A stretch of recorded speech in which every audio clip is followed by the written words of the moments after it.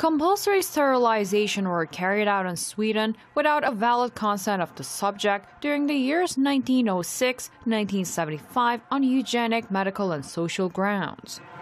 In 1922, the State Institute of Racial Biology was founded in Uppsala. In the 1930s, a law was passed that allowed mass sterilization. Another law passed in 1941 was more far-reaching and stated three broad grounds on which sterilization could be carried out. Medical, if a pregnancy could pose a risk to life or good health of a woman suffering from chronic illness or permanently weakened constitution.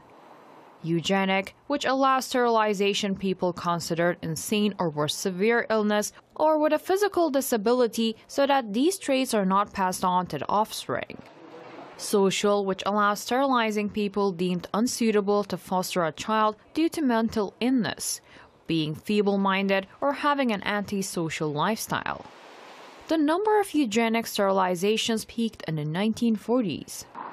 According to a government report published in 2000, 21,000 people were estimated to have been forcibly sterilized, 6,000 were coerced into a voluntary sterilization, while the nature of a further 4,000 cases could not be determined.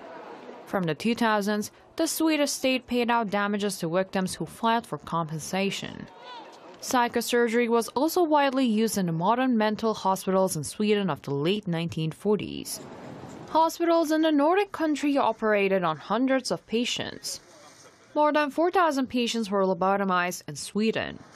Those operated on were primarily patients with burnout, schizophrenia, and incurable residual condition following severe chronic disease.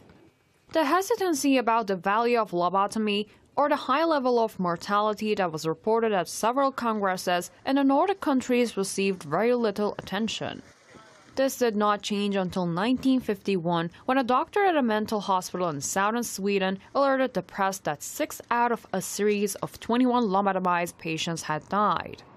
Some mental hospitals had already abandoned the method by 1951.